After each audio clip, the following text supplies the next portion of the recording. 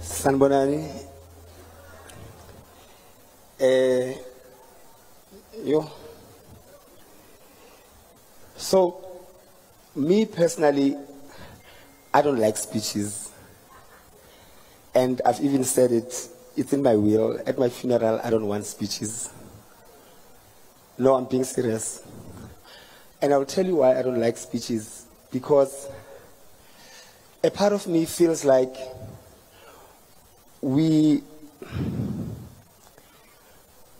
box everything and pack everything in real life and save it for speeches at a funeral.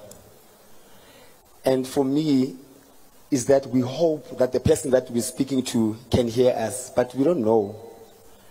So for me, why do we save all this time when we could have told this person what I'm about to say?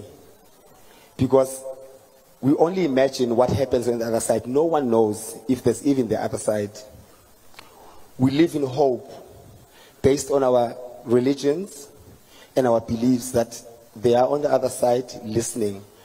But for me, it's like, why? When are we ever going to learn to say what we feel when we feel it at that time? Chances are 80% of people in this room haven't seen Zahara in months. But we flew and drove from everywhere in the world and made the effort because she's gone.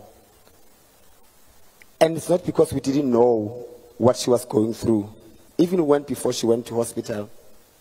So for me, I'm big on telling the person how I feel at the time, and I never run out of, I love you, I care, are you okay? And with Zahara, I just want to quickly tell you guys how I met her. I met her before she recorded an album. I met her, she was basking at a restaurant in East London. And she always likes to tell the story. I was the first person to give her a paper note in her basket. And I had a stash of 20 rands. And the only part I wanted was when she went, cling, leggy, cling, leggy, come. And I go, pinda foot. Cling, leggy, ling, leggy, cling. And it's pinda foot. And that song was a hit to me before she even recorded it. And I guess that's the song that they discovered her with. And I knew from that time, and even that day I said, if I was a record executive, I would take this girl. But then, as fate would happen, she became one of the biggest superstars that we have. The other day I posted something about how we have failed her as an industry, as friends. We have failed her, and we owe her an apology. And I'm one of the people that owes her an apology. And there was a time I remember I was hosting the Summer Awards, and I made a joke about her drinking and stuff.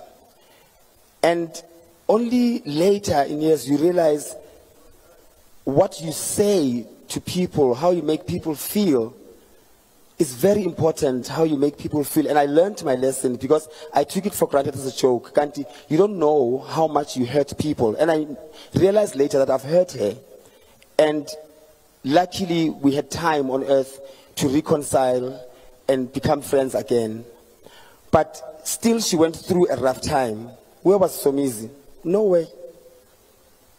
Where were we? Nowhere. When we could have helped and said, Chomi, you need help on ABC and D, we're carrying on with our lives.